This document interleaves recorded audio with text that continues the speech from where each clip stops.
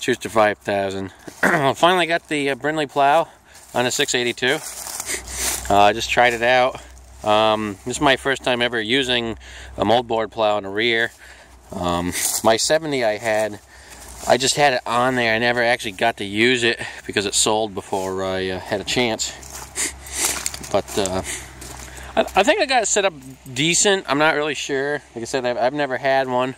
And the rows don't look too bad. I mean, there is some big rocks in here. I did snag some. There's bricks. I mean, this is all just crap anyway. And then over there is like stone. I don't know. It's like half-inch stone. But as far as getting down there where I wanted it, I think this is okay. I went down at least 5 inches, I think, what I set up the Brindley for. And I didn't want to show the setting up of the plow because I'm not really sure exactly how, other than I've seen some pictures. Basically, you put the rear up on some blocks and you put the front end on some blocks. I believe this is a 10-inch plow, so you should do like half of that. So you know, go up 5 inches on this front tire and rear tire, and you know, cock it. It would kind of look like this if it was you know, up in the air. And then from there, you basically just put the plow flat on the ground wherever it rides flat. As far as the holes go, it all depends on I guess if you're pulling one direction more than the other. I put it right in the middle, you know, just initial setup. But once you start, you know, you do your first pass, and then you always ride these tires in that furrow you made. That way the plow actually comes out square with the ground. You can see right now it's cocked, and that's how it's supposed to be. But yeah, I got everything on the tractor. I still got the hubcaps on. I'm gonna probably take them off and put some wheel weights in the rear. I didn't notice it needing any front weight up front. I didn't notice it to you know, be pulling up in the air, and I caught some pretty decent stones here or something.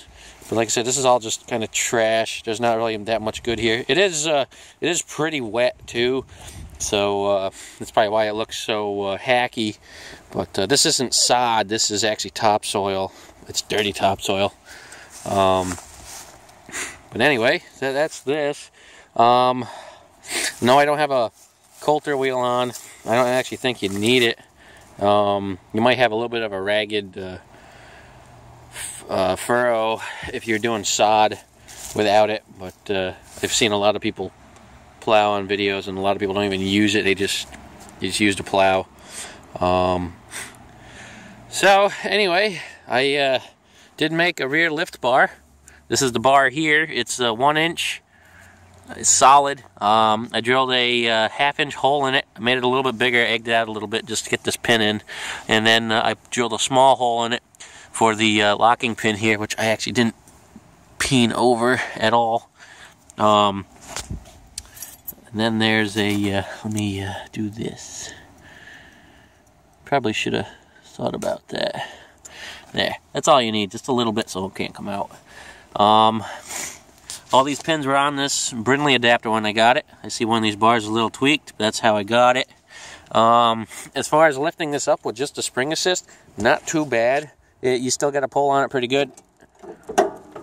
But the thing lifts up really high.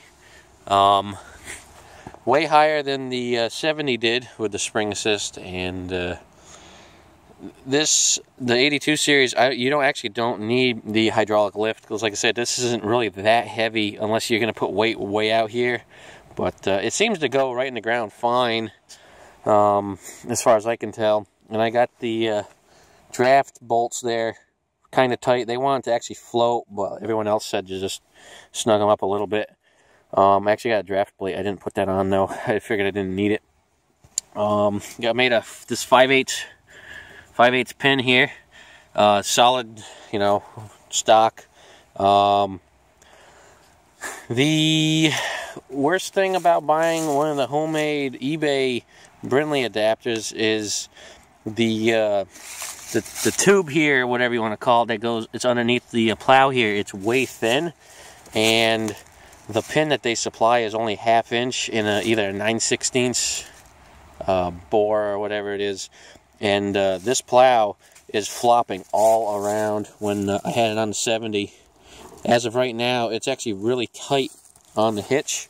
That's because everything here is Brindley, not aftermarket. So watch out when you're buying those, because like I said, they only give you like a 1/2 inch bolt for that, and this is a 5/8 solid rod that I made the pin out of. And you're probably going to have slop in there, and it's going to affect how much higher it can lift. Like I said, right now this is lifting like 5 inches up, which is really good for traveling. And it'll go down into the ground, I think at least 5 inches. If there wasn't so many rocks, I bet the thing would do a lot better. But as of right now, everything works. It's not painted, as you can see. I didn't bother painting anything. I want to get this thing on here, and got to turn the garden before it gets too cold out. It's almost Christmas here, and yeah, a few days away here.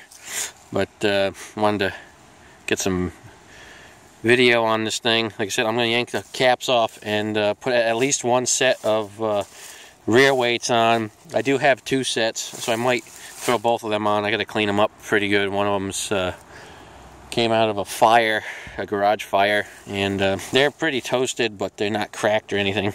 I just got to clean all the crap off. But yeah, for now,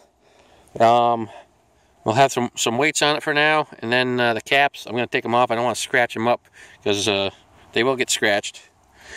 So, alright guys, well, I hope this helps anybody. Any questions? Like I said, I don't know a lot about setting up the Brindley plows.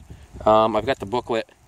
If someone actually wanted me to email them the pages or whatever to set it up, it's only like a 1-page thing. I can email you that. Just comment and ask for my email, and I'll get to it when I can.